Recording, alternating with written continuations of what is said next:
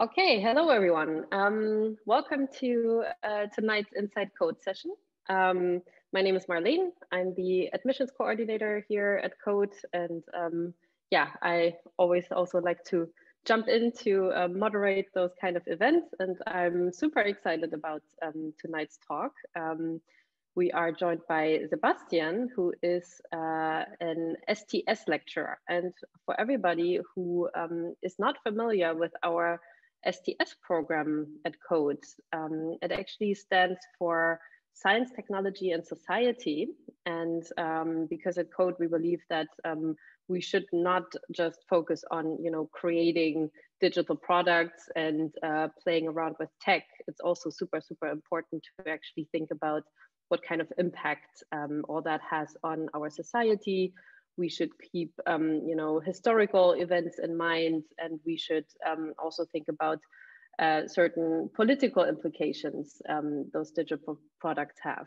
And yeah, that's why we have this program that every Code student is part of, and the modules that is offered by that program have to be taken by every Code student. And Sebastian will share a little bit more about a specific topic today, about the computing power and why you should not obey. So I'm giving it up to Sebastian, and you guys can just share your questions in the chat also during the talk. And then afterwards, we will have some time to address your questions, and yeah, we can have a little casual chat about everything. So take it away, Sebastian. Thank you so much, Marlene, for this nice introduction. Thank you all for joining and taking some time to listen to me today. First of all, I'm happy to answer all your questions about our STS program and what it is here for and what you need to do and how it plays into your studies at Code later. So if you want to have a more casual chat about that, just be patient for the discussion. Right now, I want to come to my talk that Marlene so nicely announced, for which I chose the title Computing Power and Why You Should Not Obey. And you probably have already realized that little word game, because usually people expect something else with computing power. You think about super big, super powerful computers and can do a lot of things, but I want to talk about why there's much more in this concept of power when we think about computers, and especially also when we think about technology in general. And I would say technology has a lot of things to do with expectations, and that is also why I assume many of you who joined this talk today simply expect that I start sharing my screen now. So I prepared a lot of slides, and I will show you all my slides I have, and I will click you through. And that is an expectation I want to destroy. So I do not want to share my screen, but I still have prepared a few slides to let you know what technology is all about. And my first slide is an interesting thesis. That's my starting point of my talk. And I hope you can read it. If not, you have to switch to speaker view. If you want to read it, it says technology is not just a tool. Because that is an observation or an assumption that many people have when they think about technology. So, and I think for that, we also have to be aware of, and we have to know what is a tool, or what do we usually mean by tool. So usually a tool is something like this, like a hammer, or something like this, a screwdriver. And what can you do with the tool? You can do, so to say, you can fulfill a certain task. Like a hammer, I usually use it if I want to put a nail into my wall, but I could also use it for, I don't know, whatever things that come up to your mind. Like if you want to flood the chat, you can think of what other things you could do with a hammer if you want to. And usually when people ask themselves the question, yeah, is a hammer something good or is it something bad? They say, yeah, it's just a tool. It depends on what you use it for, right? So I could use it to put some fascinating things on my wall. Probably I should have nailed my slides there instead of using sellotape, but then my landlord would probably kick me out at some point. I could use it to build something great, but I could also, I don't know, cause violence to people or to hurt someone with a hammer. Similar with a screwdriver, and so you could do all kinds of things. You could build a weapon with a screwdriver, but you could also use I don't know, to build something really helpful in order to save people's life. Yes, and you can definitely use it to annoy your neighbors, which is also what I could do now when using that hammer. Another reason for not using a hammer right now. That is usually how people see technology, and usually that whole debate about ethics of technology is full of this assumption that technology is just like any tool. You could use it for good causes, you could use it for bad causes, especially when people discuss AI and the ethics of AI, which is also my main focus point of the talk today, but also in my research and also in my teaching. People think you could just use it for good things or could use it for bad things. And so to say, the starting point for my talk is, no, technology is not just a tool. And if you ask me what STS is all about, or what is your one takeaway message from studying 3 years at Code in our STS program, then it is this sentence. So a few of my students are also here, so I think they hear the sentence over and over again. So I repeat this quite often. But for all of you who don't study with me regularly, yeah, technology is not just a tool. But I think I should also, yeah, hi Jonathan. Yeah, I think you heard me talking about that quite a lot already. I should explain what I mean by that, I assume. Like, how is technology not just a tool, or how is technology, you could put it in more academic terms or in more abstract terms, how is technology not neutral from an ethical point of view? By that, I simply mean technology creates expectations, it changes how we live together, it sets new goals, it influences, so to say, how our whole society is organized and how our society works and interacts with each other.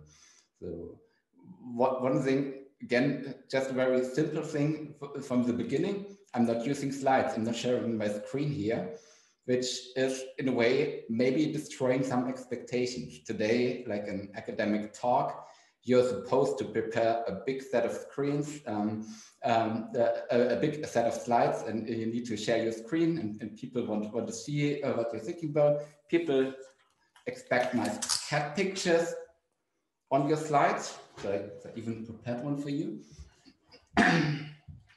So in order to make sure that people pay attention, I need to have a cat picture on my slide.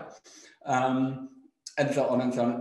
If I don't follow these expectations created by technology, I'm somehow, how should I say, an outsider or somehow weird. So, you could leave this talk today and remember, yeah, what did I learn today? I remember that Code has this one lecturer who doesn't like to use slides, who rather speaks with putting some cat pictures on his wall. So there's one, so to say, yes, as Jesse says, it's one disruptive message to take away. And here's exactly that point. Giving an academic talk 50 years ago in a real life setting, I mean, we could also talk about how online setups and online scenarios change our teaching and learning and discussing together. But listening to a talk 50 years ago and the lecturer doesn't show you any slides, it was just normal. Like there was nothing special about it because, I don't know, PowerPoint or Keynote or whatever hasn't been invented back then.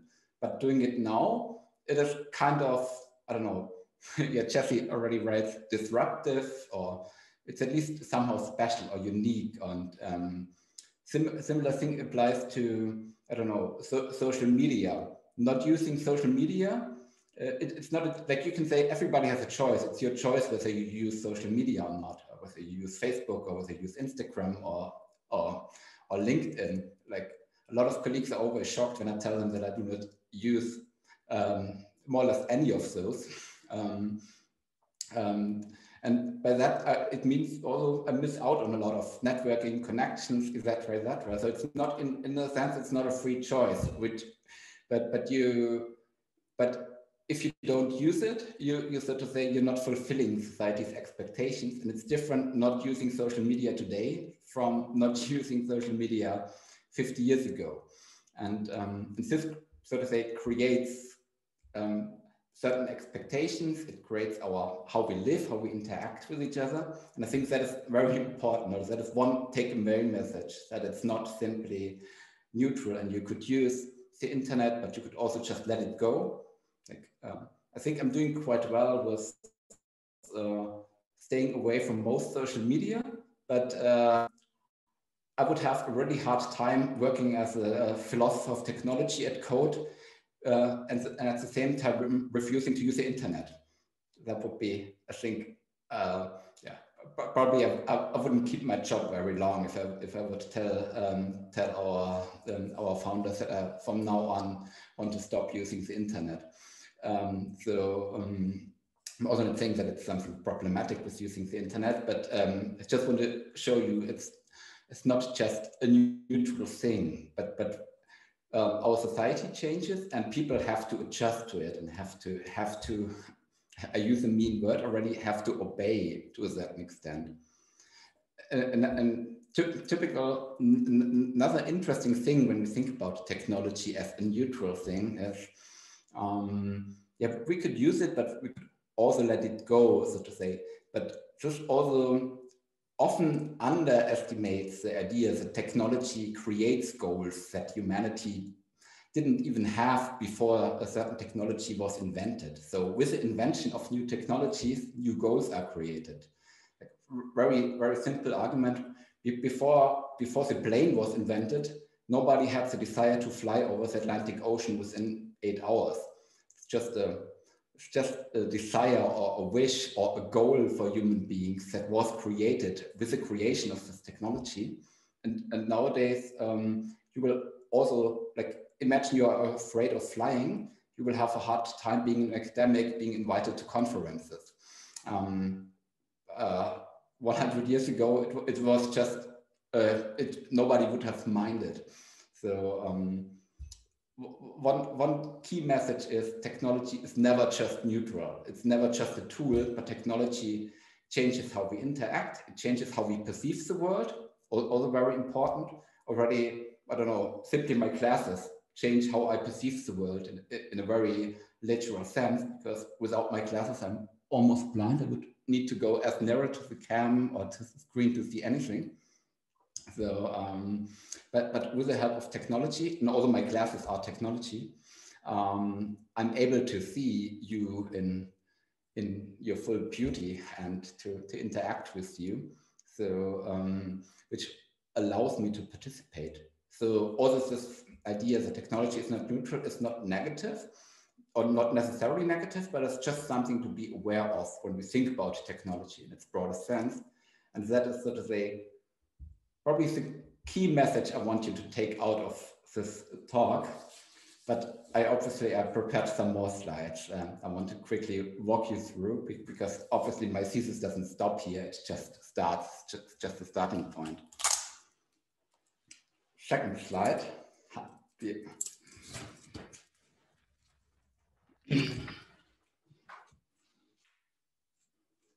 Still readable. It says, controlling the technology is the same as controlling the humans that rely on this technology. And I think that is very, very crucial. So imagine that you desperately need a hammer because you want to put up a nice picture at your apartment, but I'm the one who owns all hammers out there, or I have a patent on all hammers, and you rely on me. So I can charge you whatever price I want because there is no competitor out there, but somehow, I don't know, it is the social norm, or it is, so to say, it is just fashionable, or you want to impress your friends by showing your nice picture at your wall, but you don't have a hammer, and also no sellotape because they already have the monopoly on sellotape. Then you will have a problem, so to say, or you rely on me, and I have power over you. maybe with a hammer it's not so obvious, but with other things, when we think about more digital technologies, this becomes more drastic. So just social media, the companies who own social media have a lot of power over how we use those technology. Google has a lot of power over what we find when we use Google, or simply by controlling or by determining or influencing what news we read and what sort of say what products we can find and what music we can listen to, and so on and so on. So also not saying that this is not a criticism yet, but it's at least something to be aware of, that owning a technology or controlling a technology also has power over people who rely on this technology or who use this technology. And this is especially true, and now I finally start talking about AI, but maybe some of you would have expected from joining. I was also happy, we can also chat later on for hours or days or months about AI, always happy to do that. But especially with AI technology, there are a few companies who work on that in its full detail, so to say, or who develop AI frameworks, develop AI libraries, and a lot of other companies rely on that. And it's always good to be aware of that there are power structures involved there, or power processes. Also, where power certainly also plays a role is with a lot of power structures and power processes we have in our everyday society, like when people make decisions. It's probably the most obvious example nowadays. So you have a lot of decision-making processes that will be substituted by algorithms making that decision for human beings. So whether you get a loan at a bank, or whether you will find a job, or maybe whether you will find a place at Code University. No, we have a human admissions committee, but there are universities that completely automate that, and there will be algorithms determining whether you will land a place to study or not. And those decisions always involve certain power structures, because there are people who make this decision, or institutions, and they have power over you when you need a place to study, a place to live, money to buy a new car or a new house or whatever. And a lot of those power processes are currently automatized, or so to say will be computerized. And that's, so to say, my next slide, that power processes that are computable will be computerized. So and I think that's just a trend we currently face in our society, and it will become more and more obvious and more widespread. So probably many of you have heard about the Chinese social credit system. So in China, if they invent this credit system, or they have invented or have built this credit system determining whether you are allowed to board a plane or to board a long distance train, depending on your social behavior. And every citizen receives a score, and there's an algorithm calculating the score. But you also have, like in Berlin, whoever lives in Berlin or wants to move to Berlin, if you want to look for an apartment, you usually have to provide your so-called Schufa score. Like it's a kind of like a credit score you get from an association that is somewhat connected to your bank accounts. And depending on your Schufa score, you will be lucky or not lucky when looking for a flat or landing a loan. So you have a lot of those processes that are computerized. So people trust computers when making those decisions, and humans in a way lose control, but so to say important decisions over the fate of human beings will be made by computers, or will be made by algorithms, will be made by machines, which, so to say, second slide, which gives the people, or the companies in this case, who own or who control those algorithms, a lot of power that that we more or less are forced to obey, especially giving that idea that technology is not just a tool. So just think about something like your credit score, like the Schufa score I just mentioned, or that you have in many other countries. So obviously you can refuse getting a score, like, and you can refuse showing your landlord your Schufa score. Like, you have every legal right to do that, but the consequence simply is then you won't get a flat. So it's not that you, it's not a decision whether you want to use it or not. It's more a decision, either you use it or you won't get this apartment. And slide 1, technology is not just a tool you could use or not. Technology is something that you have to use in order to participate in our society. And there are a lot of power structures involved. And that is what I in the end call computing power here. But you could, like, if you're into word games, you could easily say the higher computing power in the, I don't know, in the technical sense, the more power will be computerized, or the more power structures and power processes will be done by computers. Or the more powerful computers are, the more power they will execute over us. So probably I should have put a slide for that as well, but my wall is not that big. I only have a small apartment here. But I have 2 more slides I want to show you. Yeah. Sorry, no, I'm just reading in the chat. Oh yeah, we can discuss the Schufa thing later. Exactly, Jonathan. That's exactly the problem of something like the Schufa score or any kind of credit scores. They're also, I don't know, in the US, for example, there are even judges who are substituted by algorithms. So whether you will be allowed to leave jail on probation or not is currently calculated by an algorithm determining whether you're allowed to leave jail or whether you need to stay in jail. So even in such, so to say, severe environments, human decision makers will be replaced. I don't know, there are all the universities creating the students, like creating student papers, being substituted by algorithms. I'm always wondering if I should do that as well for my essays. I never tried it out, but probably I should.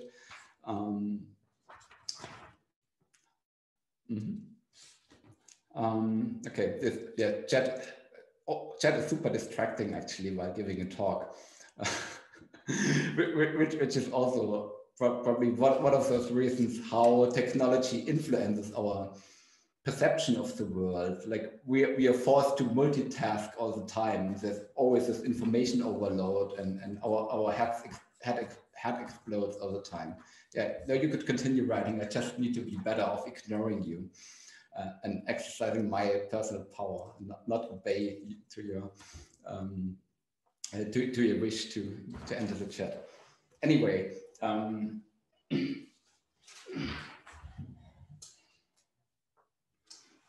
It becomes even more severe. This slide says, computing power, it challenges our understanding of human nature. And so we need to understand, or like one big question of humanity has always been, who are we, or what is a human being, and who do we want to become? And this question certainly is affected by the rise of technology, or of digital technology. But by the way, it was always part, like, although I assume the invention of the hammer changed the human nature, or the invention of the wheel certainly influenced who we are as human beings. But maybe with digital technology, it becomes more and more severe. Again, this has a lot of things to do with those power processes, so to say. Like how we interact, so to say, how human relations work drastically changed with the introduction of social media. So people prefer social media over real face-to-face communication. I mean, maybe, I'm not sure who of you is happy that we have this kind of like Zoom setup instead of like a real life conversation. But on the other hand, it also opens maybe up the opportunities that we could have a conversation at all, which we otherwise couldn't have. So you could even turn this into a positive argument. But it completely changes our expectations, like what we expect from each other. And here AI suddenly plays a crucial role, and certain interpretations of AI technology that, I don't know, that we could connect our brains to computers, that we upload our minds to a cloud, all those things that are discussed, which by the way are far from reality, in my opinion. Also happy to discuss that later. Like that whole idea of so-called transhumanism or post-humanism, that sort of say, with the help of technology, human change into something else, that you implement some kind of like sensors or some other kind of like interfaces to your body and somehow connect and meld with technology, and we develop into a different kind of species with the help of computer technology. But also more, I don't know, maybe more current developments in terms of social robots that, for example, in old people's homes, that you substitute the human caretaker with a robot or with a machine taking care of the elderly, or love robots, that you can fall in love with a machine and have a relationship, or could marry your own robot or whatever. And this kind of questions, this kind of technology changes who we are, and it changes our very understanding of human nature, of social relationships, because like usually like in philosophy, or like in traditional cultural studies, a human relationship is usually defined as a relationship of mutual acknowledgement, that you acknowledge each other, or of mutual respect, that you respect each other. But obviously a computer cannot respect you back, at least not at the current stage of development. So the idea that you are in love with a robot either is an illusion, or we need a new concept of love that currently doesn't exist. But both heavily affect who we are and how we want to understand ourselves and how we see ourselves. And I think that is a very, very crucial point I want you to make aware of. And it's more for sparking discussion than for ending it. And I could go on and on, but I'm also watching the time and I don't want to miss out on discussion.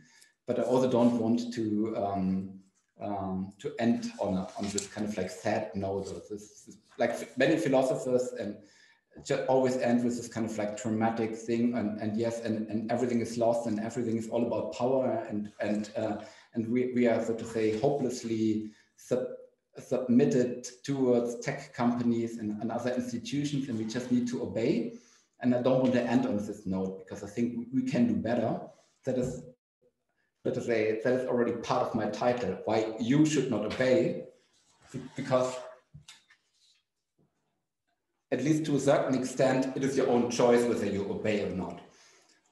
And this, so to say, is maybe like an empowering plea for being aware of those changes, for understanding technology, and for understand how technology works.